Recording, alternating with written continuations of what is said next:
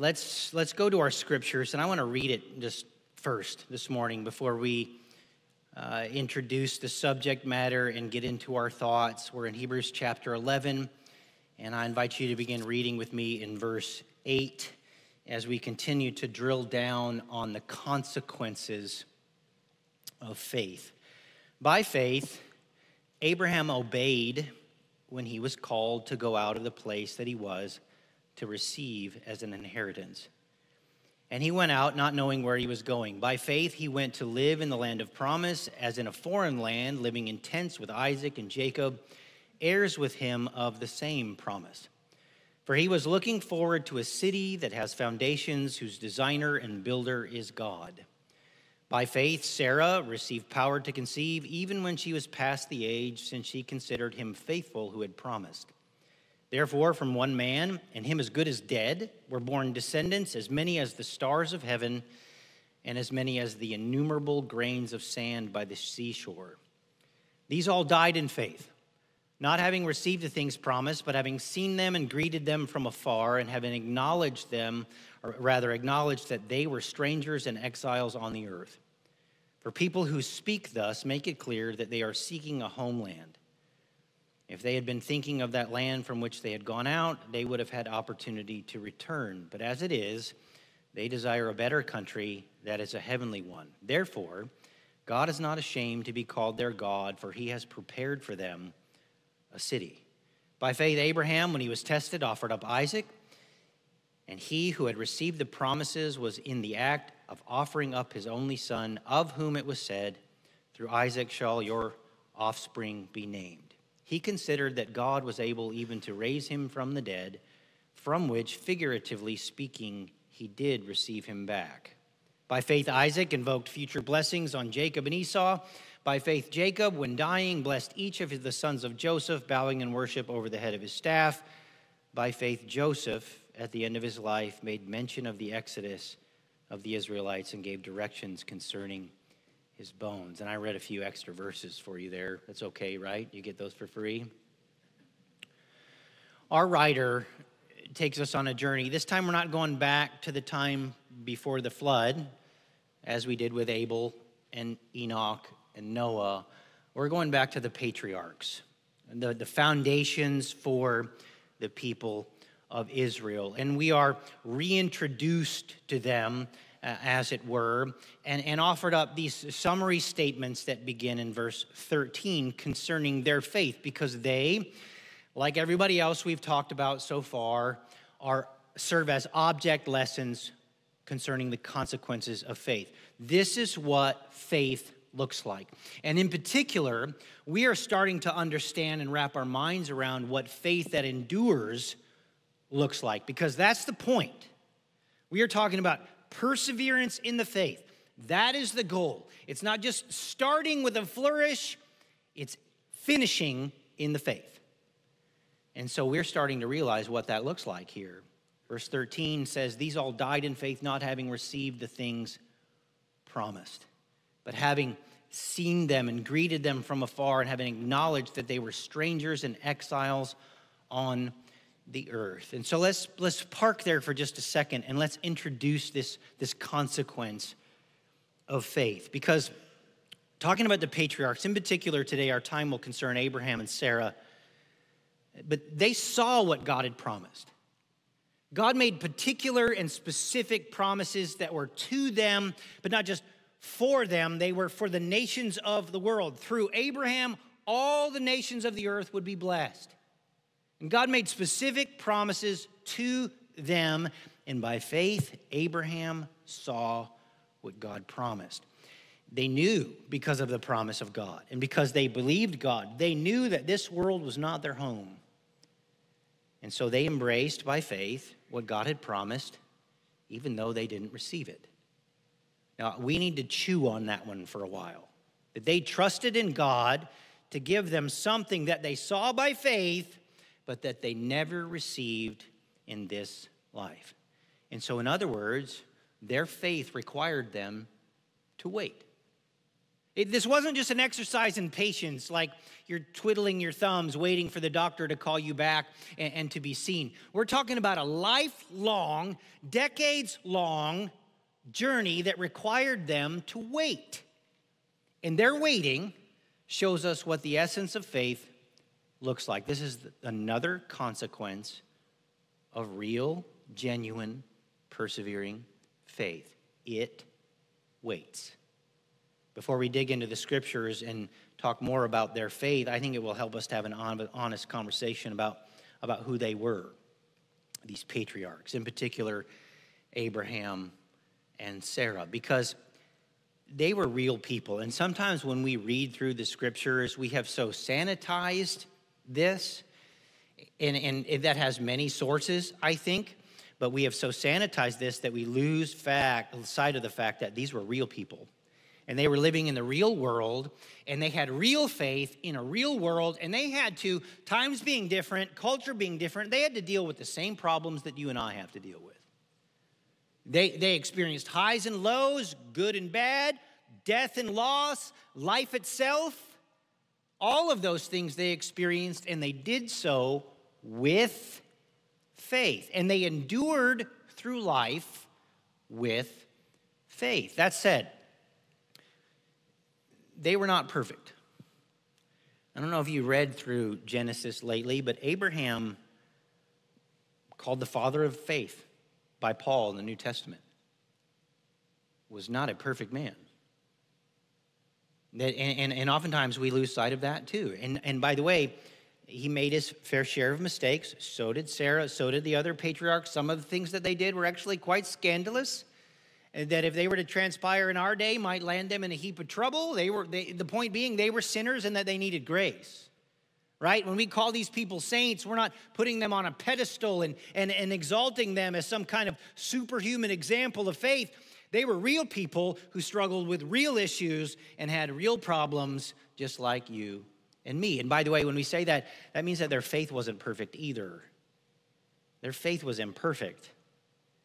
And that's really the point, I think. Sometimes small, sometimes almost imperceptible, they had faith. And that reminds us of what the standard is here. Because the standard for our faith is not its size. We sometimes, in our effort to inspire people and build enthusiasm, we talk about big faith and big dreams, but that's not the point. Size is not the standard. Neither is the sincerity of it.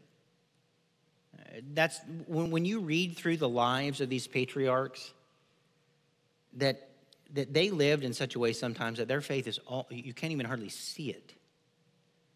But yet with New Testament perspective, we're able to look back and they had it.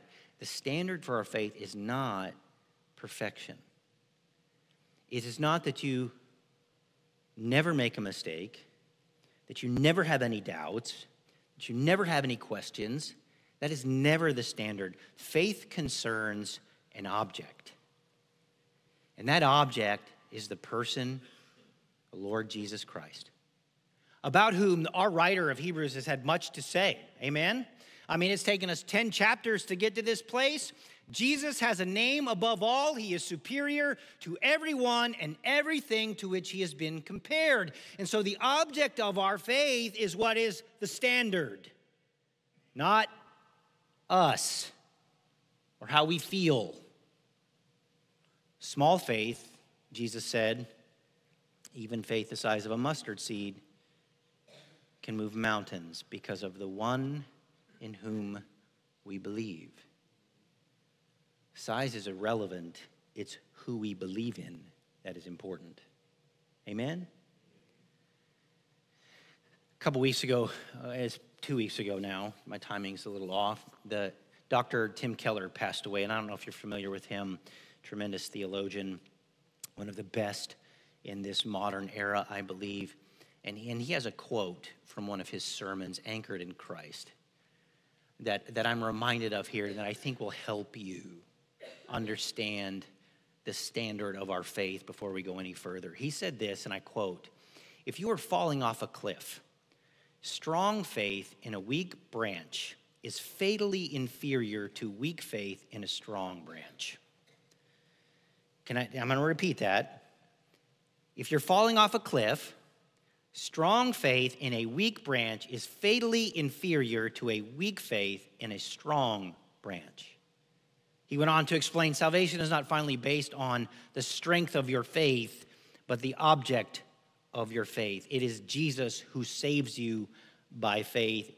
It is not your faith that saves you. It is Jesus who saves you by faith. Amen? And so it's safe to say when we go back and we look at the patriarchs, just based upon that, they had weak faith in a strong branch. Okay? And in addition, then, we can say, talking about them, that waiting doesn't mean that they were passive. All this talk about waiting doesn't mean that we sit back or that we sit on our hands and that we idly spend the days waiting for something to come. That is not the example that we see from them, and is certainly not what I'm trying to imply when I'm talking about waiting. When you read through Genesis, they searched, they longed for, they were eager, they had great desires and great expectations. And sometimes they took matters into their own hands and they made mistakes, but sometimes they just put one foot in front of the other and did the next right thing.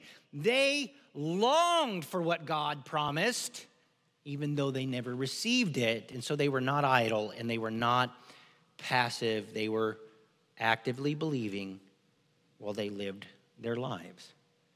And so we read about them getting married and starting families and farming and shepherding and just living life. We read about them traveling back and forth, and all the while simmering under the surface. The undercurrent of all of that is that they took God at his word. Against all odds and against the world, they believed. And so that becomes the point here. That this is supposed to land in our laps and help us live in the real world. Faith that waits helps us live by faith. And that's the point here. And so now as we dedicate our time to Abraham and Sarah, let's talk about him for just a minute before we get into our thoughts. Because Abraham is an important figure in Israel's history, perhaps the most important. They drew much of their identity as a people group from Abraham, and much of their identity concerning their religion came from Moses, but Abraham may have been the pinnacle figure from their history, because out of his loins, as it were, came the nation of Israel, and thus becomes perhaps the most strategic example of faith to the Hebrew people that are reading this letter. Remember, these are people with a Jewish background, Jewish history that have trusted in Christ as Messiah. And so here, this idea that Abraham had to have faith too, very important for them. And he's not just the father of their race, he's the father of their faith. We know that because of what we read in Genesis 15:6, that he believed God and God counted it to him as righteousness. Paul quotes that in Romans chapter 4 in verse 3. That is so important because we have this doctrine of justification by faith. It's not just a New Testament doctrine. We see that in the character of Abraham. He is the father of everyone who believes and therefore is justified by their faith. He featured in our conversation about Melchizedek back in chapter 6 and 7, where we are told something that we are reminded of here, that Abraham patiently waited and obtained the promise, chapter 6 and verse 15. And so he and Sarah, his wife, as they occupy our attention this morning from the scriptures, they reveal to us the third consequence of genuine faith. It waits. So now what do they teach us about faith that waits on the Lord? 3 things. Number 1, faith that waits on the Lord will obey without all the details. Look back with me at the text, verse 8, and we'll jump down to verses 17 through 19 in just a minute, but we see that from 2 events in Abraham's life where he took God at his word and did what God was asking him to do without a complete understanding, without having all the details, without knowing the end from the beginning. it becomes an example of faith. And we see that, number one, look back with me at verse 8, from his calling. God came to Abraham and called him out of Ur of the Chaldees, and kind of where modern-day Baghdad in Iraq, where Babylon would be in other Old Testament history. That's the part of the world where they're from. And we don't know the exact details about how or when or how often God came to Abraham, but we know that when he did and he called Abraham, Abraham listened and Abraham obeyed. Very important for us to understand concerning this idea of faith that waits. In particular, when you look back with me at the text, that phrase, he was called, we read that in the past tense, but it speaks of an ongoing kind of action. It should be translated when he was being called. And so here's what that means. That as soon as he understood what God was asking him to do, he started preparing to leave. Meaning that, and as I said, we don't really know how long this took. It could have been days or weeks or months. I guarantee you it wasn't overnight. But by faith, when God revealed his plan to Abraham and God called Abraham, Abraham was already on his way. Abraham believed and obeyed without having all the details. He didn't even know where he was going. You know that, right? That when God came to him and called him to leave his hometown and his family and his country and his business and his friends and everything else that would have comprised his life, he didn't even know where he was going. God didn't tell him, I want you to leave, Abraham, and I want you to go to a land that when you get there, that's when I'm going to tell you. Wow, what a hard thing that must have been, huh? And he was not given all the details. And those are all the things that you and I want before we want to make a decision. Before we agree to do anything, we want to know who's going to be there and what's going to happen and when it's going to end and how much it's going to cost. And you know what I'm saying, right? But that's not how faith works. That's the point that I'm trying to make. Faith will obey God when it doesn't have all the details. And what is more, when we consider Abraham's experience here, he is obeying without any kind of family precedent. That his dad wasn't a believer. His dad, according to Joshua 24:2, was an idolater. And that he lived in an idolatrous part of the world, that he was raised in a pagan home and he grew up in an unbelieving and idolatrous society. And so he had no historical precedent to draw on, no facts. No, this is how this worked out for so-and-so. Maybe if I do what they did, I'll figure it out along the way. Nothing. No details. Not present ones, not past ones. But Abraham obeyed. We see that in his calling. We also see it in his offering. Look with me again at verses 17 through 19. This takes us back to Genesis 22, where by faith Abraham was tested by God, and God asked him to offer his son Isaac as sacrifice to him. And this test would have been the crucible for Abraham. Isaac's a teenager at this point. Abraham was like 100 years old when Isaac was born, and so Abraham's at least 115 years old here. And a lot of water has gone under the bridge here. And so God comes to Abraham and asks Abraham to give the son who fulfilled God's promise to him back to God who gave him. That this is the son of promise. So after all of the wondering and after all of the missteps and after all of the waiting, Isaac is born, but before he's grown up and before he becomes a man and before he inherits Abraham's blessing, God asks for him back. I mean, you can imagine how difficult that was. Or can we? Because God's never asked me for my son.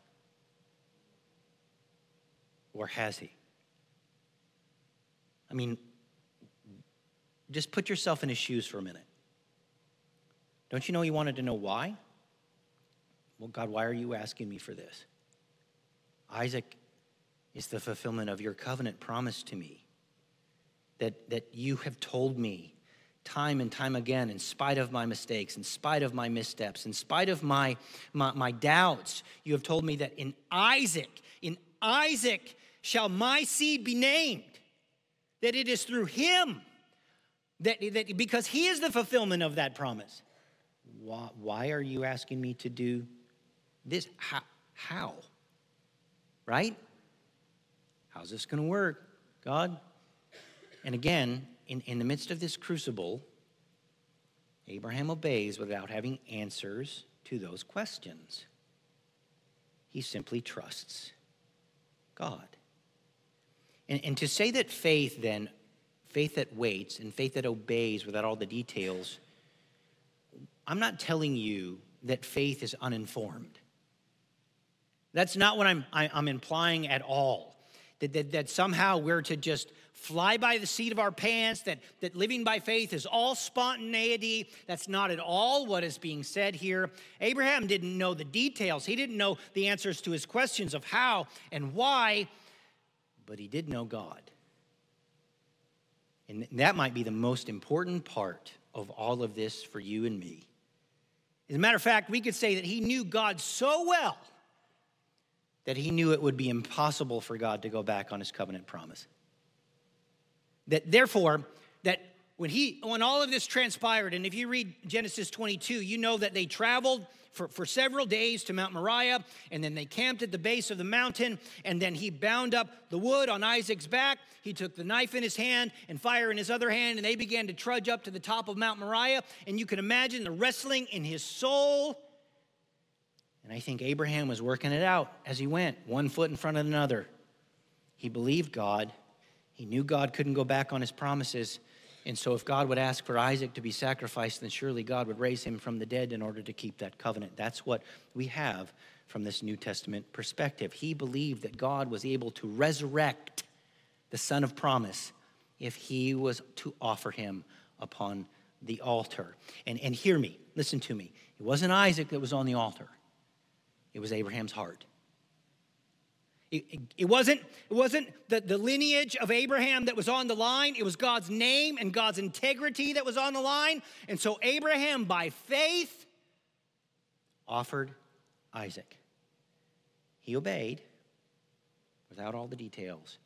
And so I want you to look at me real quick as we seek some application here.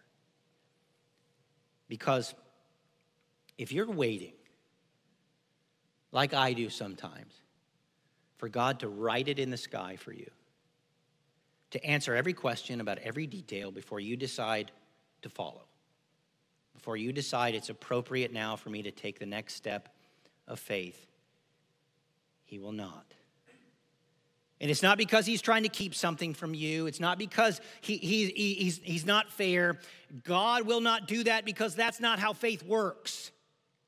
That we will have to trust him and not the information. That we're going to have to trust him, not our ability to figure things out, because he knows the end from the beginning. And so we are called to walk by faith and not by sight. And so by faith, then, we can do what he's calling us to do because we trust him, not because we have everything figured out. And if we wait, hear me, if we wait until we have everything figured out, that's not faith at all. It's not faith in Jesus Christ. That's faith in ourselves. You understand? And so we can even go where he's sending us, where he's calling us. We can give what he's asking us to give. That's what faith does. And it doesn't matter what he's asking us to do, how severe or how mundane. We can do it all by faith, even without all the details, because that's what faith does. Amen? Secondly, faith that waits on the Lord remains expectant even without the blessing. Verses 9 and 10. I think, too, this is fascinating to me because paradoxically, when Abraham obeyed by faith and he took the time to prepare and leave his family and his friends and leave behind his former religion and leave behind his business and went out searching for the place that God was sending him, that the blessing did not come immediately. We read through this, especially in these verses in chapter 11 here in Hebrews. We read through this and we think these things were happening like that. That he pulled through the drive-thru and got what he ordered and moving on to the next thing. That's not how it happened. He is in process here. You understand that? And that what began when God called him, it meant travel. And it would have taken a long time to prepare to leave, and then it would have taken even longer to get there. And we also understand that when he got there, based upon how he lived when he got there, that he remained in process. That he never received the thing that God promised him. Now, again, we need to chew on this one because it says in the scriptures, verses 9 and 10, by faith he went to live in a land of promise as in a foreign land, living in tents with Isaac and Jacob, heirs with him of the same promise. And so what do we know about Abraham? He lived kind of like a vagabond. That's what is implied by the fact that he was a sojourner and a pilgrim, that he was a stranger there, a foreigner amongst foreign people. And because of that, he wasn't able to build any houses or build any cities. He was never able to put down roots. Instead, he lived in tents. You understand, tents are not permanent residences. Even for them, they were not permanent residences. They were for travelers, not people who were putting down roots. And so what is told to us there is that Abraham, Isaac, and Jacob, they all lived together, family tent compound. They were never able to settle down. They never lived in one place for long. And with the exception of the cave that Abraham bought in the field of Ephron to bury Sarah when she died, he never owned any of it. Now, that means what God promised to him as a possession, that God would show him, and God told him when he got there, God told him that everywhere his feet would trod, God would give to him and to his descendants as a permanent possession. It was in sight and underfoot, but never in hand. He never owned any of it. The only way that he possessed it was by faith. That was the only way he received it. We should be asking ourselves now then, how he was able to live like that. How could he be so patient? How could he keep going without ever receiving the thing that God promised him? The answer is simple. By faith. That's the moral of the story, is that he was able to put one foot in front of the other and keep going and keep trusting because he had faith in God, not a piece of property. That his hope was not attached to that piece of land, but his hope was attached to God who promised it. And thus he was looking for a city whose foundations were designed and built by God. His eyes were fixed on God's kingdom, not on a piece of property. By the way, that ought to lift our eyes too to kind of what we see in Revelation 21. When God says, I'm making all things new. And John, when he's in the Spirit, sees a new heavens and a new earth. And out of heaven, descending from the throne of God, a new Jerusalem. And there in that place where God makes all things new, there will be no sorrow and no sin and no weeping and no dying, for the former things are passed away. Hallelujah. Abraham's hope was attached to the same place our hope is attached.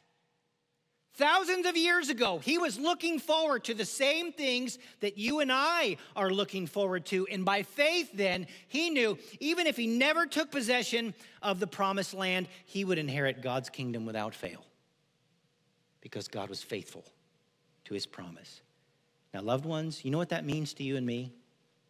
That means you may never receive the things that you long for in this life. But that's okay, because you get the kingdom. Amen? So what if?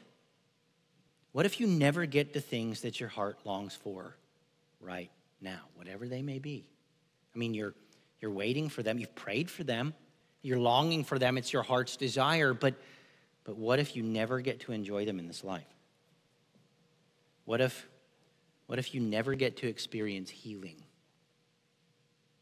while you live on this earth? It's important that we reason these things through.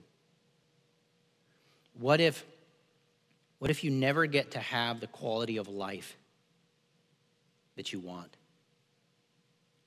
Whatever that looks like for you, because that's pretty subjective for most of us. Some of us would be happy in a tent in the mountains for the rest of our days. You know? Some of us would be happy with a little space. Some of us would be happy with luxury and ease. But hear me, to my point. What if you never get to experience that? What if it never comes? Can I tell you something? Faith that waits remains hopeful, expectant, regardless, whether it comes or not. And just like Abraham, our focus is on the King and his kingdom, not in whatever blessings we will have in this life.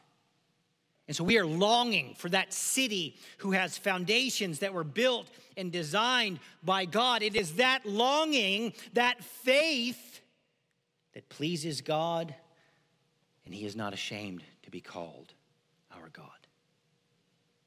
So without the blessing, faith endures in hope. It remains expectant. God's going to keep his promises. And listen to me. Whether you ever get to enjoy the things that your heart longs for right now, you get the kingdom. That is our expectation and our hope. Amen? And whether you ever get the respect or the admiration that you long for in this life, by faith, if you endure, you will reign with Jesus Christ in his kingdom. Somebody say amen. These things ought to inspire joy in our hearts. Because all of a sudden, these things that will melt and burn with fervent heat, they don't matter anymore. It's not that they're inconsequential. We just don't attach our hope to them. We are not expectant for them. We are longing for the King, and we are longing for the kingdom. That's the kind of faith that Abraham had. That is how he was able to wait and never receive the thing that God promised. That's what we're after, loved ones. And so, forgive me for digressing here, but if you look at what's happening globally right now, what if our society never rights itself? What if there's never a revival that comes? What if the economic downturn never turns around? What if everything that we know in this life completely collapses? Where's our hope? Is it fixed to reforming society or our politics or governments? Or is it fixed to the King and his kingdom? Because that is an anchor for our souls. Amen? So faith that waits endures even without the blessing. It remains expectant even without the blessing. Now finally, look with me at verses 11 and 12. Because faith that waits on the Lord endures without strength too. Even without it. In spite of it. We need not forget Sarah here. She was a recipient of this promise too, as Abraham's wife. She had a part to play in it too by faith, and so we can't leave her out of our conversation because verse 11 concerns her. By faith, Sarah received power to conceive even when she was past the age. And that came by faith because she considered God faithful to his promise. So we need to talk about that for a minute. And I know we know the story, But she was 90 years old when she got pregnant. Do we have any people who are 90 years old in here? We don't. I know we have some people in their 80s. Can you imagine that? I mean, I'm 47 years old and I have a 2-year-old, and that's hard enough. But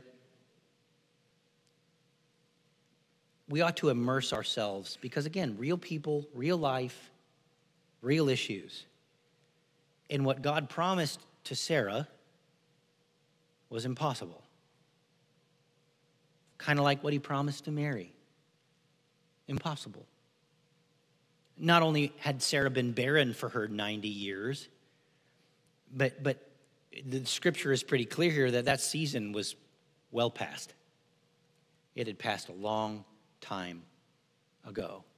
And so when she first hears this promise in Genesis 18, what does she do? Do you remember? Genesis 18:12? When she overhears the angel promising Abraham that about this time next year you will have a son, what does she do? She laughs.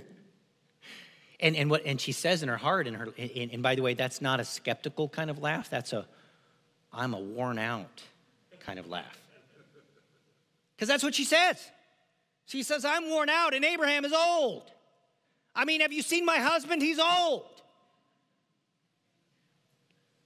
And she says, how will I ever experience this kind of joy? But faith depends on God who does the impossible. And there's a distinction that we need to make here. Because faith is not belief in the impossible. Faith is trusting in God who does the impossible. And there's a distinct difference. Faith that believes in the possible is no different than what any other religious belief offers you. It's no different than the spirit of the age. It's no different than luck or chance. You might as well roll the dice. But faith who depends upon God, who does the impossible, and that's where we find the blessing here. Amen? Because nothing is too hard for the Lord. That's how the angel responds to Sarah in her laughter. She's got all these questions. I know there's a bird behind me, okay? What you don't know is he's been doing that all week, and he just wants to get in here and hear some good preaching, okay? Is anything too hard for the Lord? So at that age, and without the physical ability to do so, she conceives and has a son because God promised. Why? Because with God, all things are possible. Amen? And so Sarah's experience then becomes a joyful demonstration of what faith looks like. Consider what happens because she believes. Because she considers him faithful who promised. Isaac is born. And from Isaac and Rebekah come Jacob and Esau. And out of Jacob come the 12 tribes of Israel. A nation is birthed that outnumbers the stars of heaven, that outnumbers the sand on the seashore. And it's not just them that God has in mind here, but it's you and me through the person of Jesus Christ. Because Galatians 3:16 tells us that Jesus Christ is the offspring, singular, of Abraham, and that we by faith are heirs with him according to the same promise. That without strength, they believed, and we are blessed because of it. And so I want you to consider with me, as we try to wrap this up and make some application, the generational impact of your faith. You have no idea what God will do when you take him at his word, when you have no reason to do so according to the world. when you have no reason to put one foot in front of the other because you're tired and you're worn out and you're well past the age, but because you trust God, your family tree has been altered forever.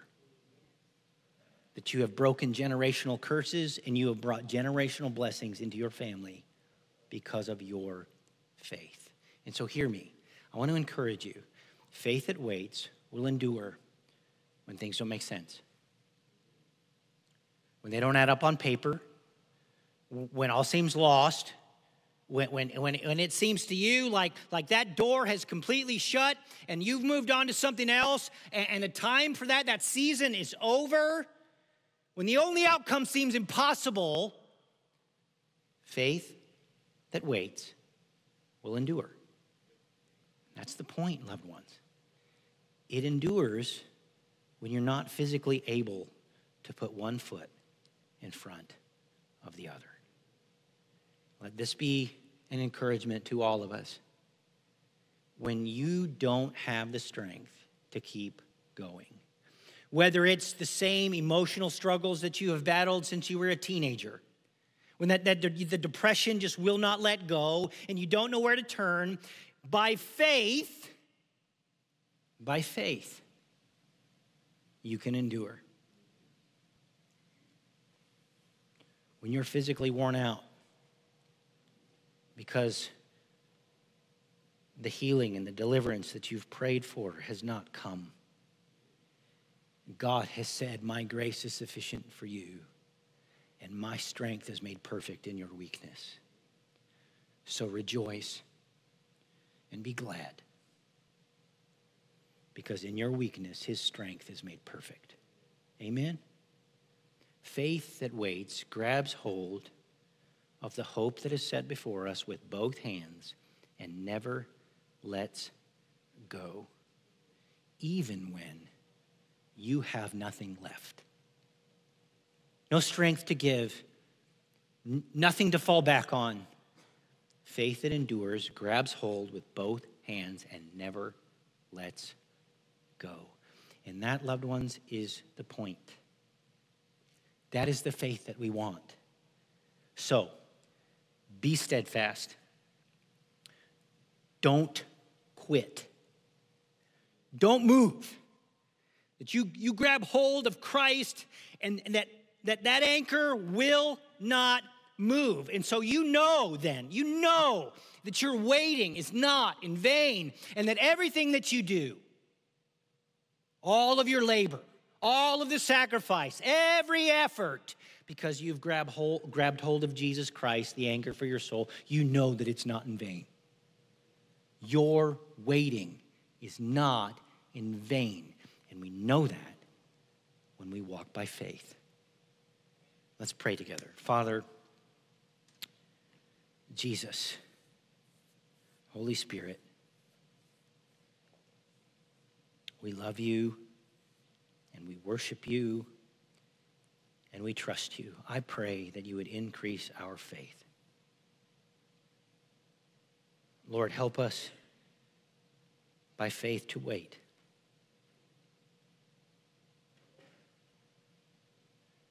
And that we would be willing to take you at your word, and to trust in who you are, and obey. Without having all of our questions answered, without all the details, we trust you. And so we're going to do what you ask us to do, no matter what that is. That you would help us to trust you, whether or not the blessing ever comes. Because our hope is not in the blessing. It is in you. Lord, increase that kind of faith in us. Give us mustard seed kind of faith in you, not in our circumstances, not in our blessings, but in you. And when we don't have the strength to carry on, when we're worn out and tired, and we're wondering if it's worth it, it is. Our waiting is not in vain. So help us to hold on to hope, Father. It is for your glory that we pray. In Jesus' name.